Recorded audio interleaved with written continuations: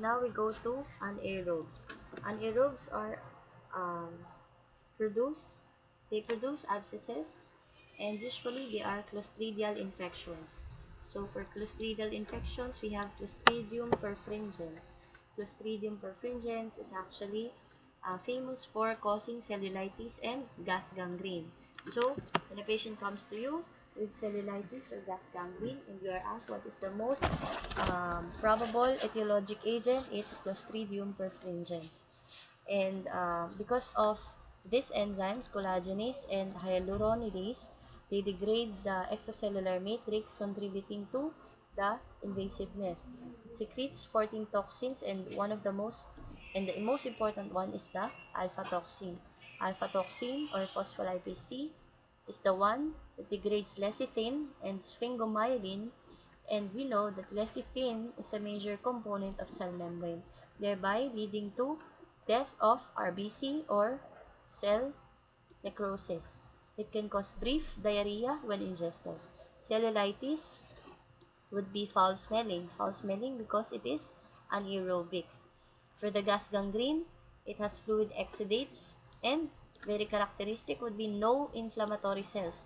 Even though it has fluid exudates, there will be no inflammatory cells, again because it is anaerobic.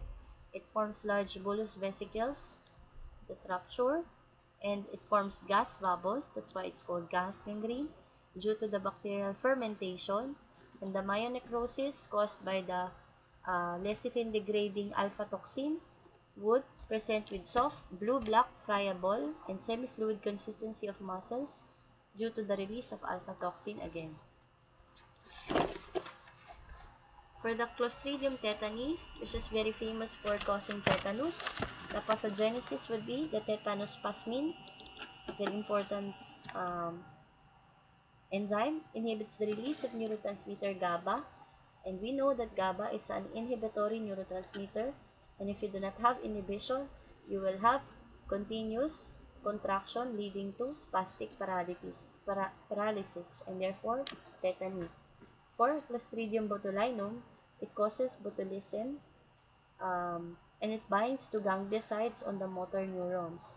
The pathogenesis is that it cleaves the very important synaptobrevin, which mediates fusion of vesicles containing the acetylcholine, causing the release of it and eventually leading to flaccid paralysis.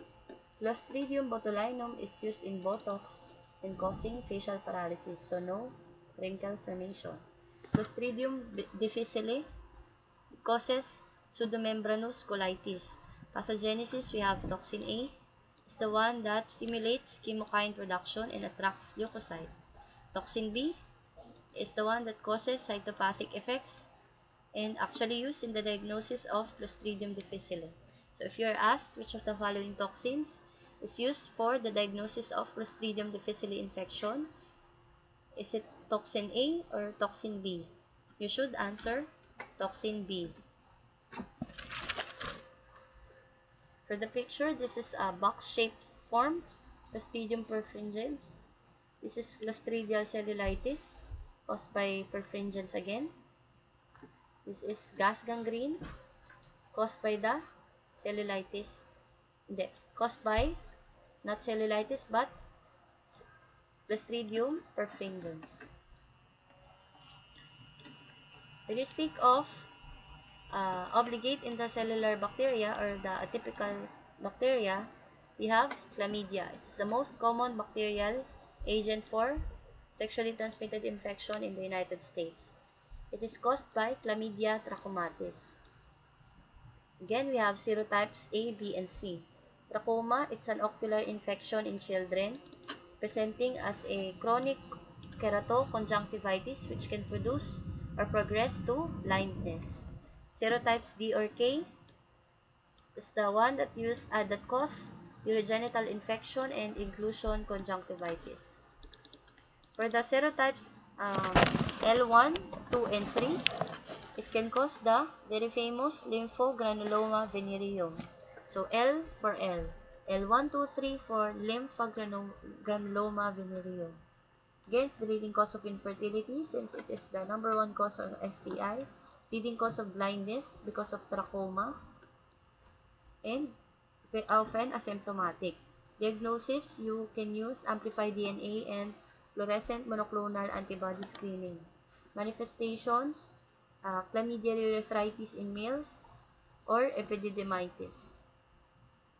Unlike in gonorrhea, Neisseria gonorrhea, urethritis can be the cause of for the urethritis is symptomatic, while for the trachomatis or chlamydia, it's actually asymptomatic in males.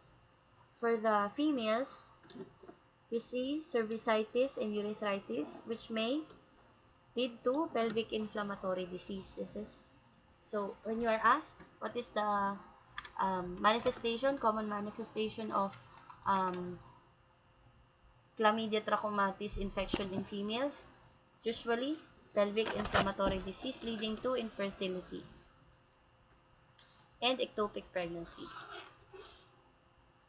Again, pathogenesis, it exists in two forms.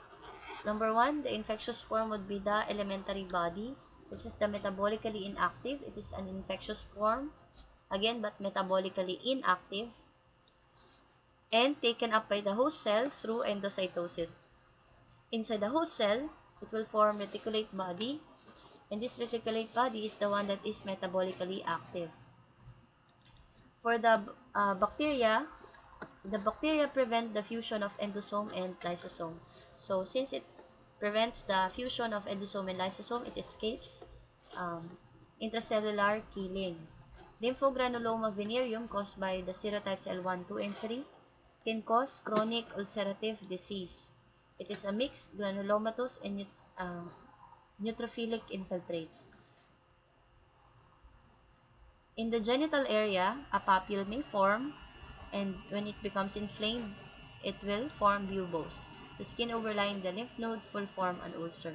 So when the papule becomes an enlarged nodes, it will form buboes, and then it will ulcerate.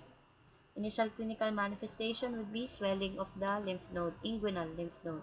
So for the swelling of the inguinal lymph node, upon examination, you will see stellate abscesses surrounded by epithelial cells. Presence of suppurative lymphadenitis would be also characteristic of chlamydia. Extensive scarring would be fistulas and strictures. Diagnostic tests would be the following. So for the groove sign, this is actually a groove sign. Groove sign is the one that the initial clinical manifestation of trachomatis, wherein there's a swelling of inguinal lymph node, where you see shallow linear fibrotic depression parallel to the inguinal ligament. So if this is the inguinal ligament, you will see two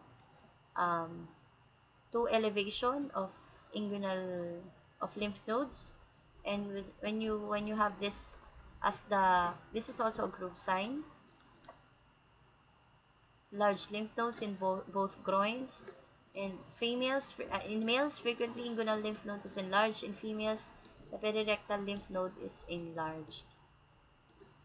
Again, for males, it's the inguinal lymph node. For females, it's the perirectal lymph node that is enlarged. For the Rickettsia, it's a vector-borne obligate intracellular bacteria, and mostly transmitted via insect vectors. CQ fever, it's from Rickettsia, transmitted through the aerosols. Rocky Mountain fever, it's actually transmitted via the dog ticks. And then the epidemic typhus is transmitted by the body lice, close contact with people without changing clothes, and scrub typhus would be mites. Can cause the epidemic typhus, which is from the body lice, is caused by the Rickettsia prowazekii. The scrub typhus from the mites is caused by the Orienta chuchugamushi. The spotted fevers is actually from the dog ticks, can be caused by Rickettsia rickettsiae and others. The pathogenesis, there's entry into the endothelial cell by the endocytosis. There will be escape into the cytoplasm since they are obligate intracellular bacteria, and then formation of acidic phagolysosome. There will be proliferation of endothelial cells, and then for the typhus, it will lyse, or for the Rocky Mountain spotted fever, it will spread cell to cell via actin mobilized action. Again, for the scrub typhus will lyse, and from the uh, RMSF or Rocky Mountain spotted fever, it's via the actin mobilized motion.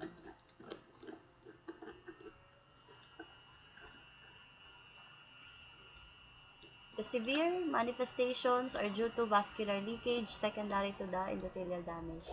So, when you are asked, this is one of the most frequently asked questions, the severe manifestations are due to what? It is due to vascular leakage secondary to the endothelial cell damage. Because of this vascular leakage, some of them would present with hypovolemic shock and pulmonary edema, and some may even go to renal failure and then coma. They initiate, or no, again, the innate immune response responsible would be the NK cells, which produces interferon gamma. And then interferon gamma and tumor necrosis factor would be producing nitric oxide.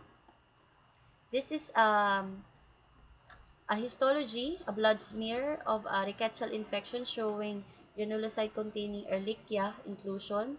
Ehrlichia is actually from the word mulberry, the mulberry shape, and the inclusions have predilection for neutrophils and macrophage. For the diseases under rickettsia, we have the Rocky Mountain spotted fever caused by the Rickettsia rickettsiae transmitted to humans via the dog ticks. The patient presents with petechial or hemorrhagic rash. This rash extends to the entire body, including the palm of the hands and sole. This is the hallmark of the RMSF. So you see petechial or hemorrhagic rash, which extends to the entire body and eventually to the hands and soles of the feet. Usually, the petechial rash is prominent in the lower extremities, particularly in the legs. The major cause of death among patients in the RMSF rather, is ARDS, or respiratory distress syndrome. This is a picture of a vascular lesion.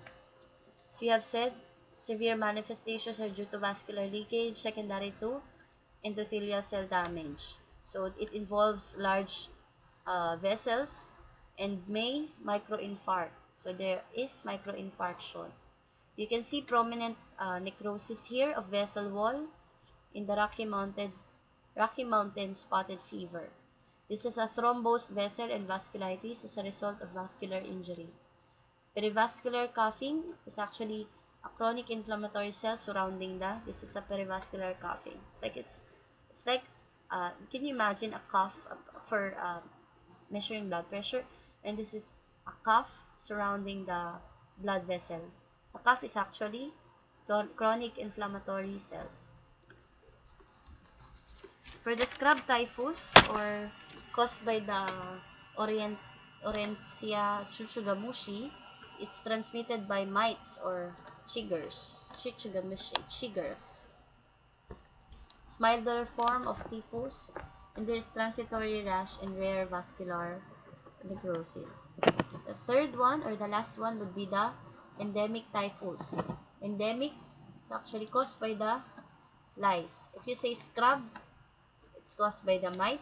If you say endemic, it's caused by lice. If you say scrub, it's caused by chuchugamushi. When you say endemic, it's caused by Prowazeki. It can cause skin necrosis, gangrene, especially if the fingertips, nose, earlobes, scrotum, penis, vulva. It causes internal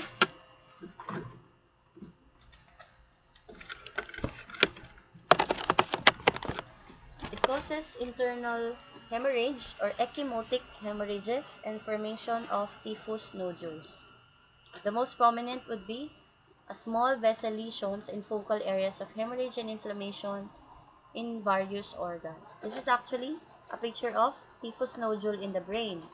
Imagine a proliferation of microglia and it passing or crossing the brain.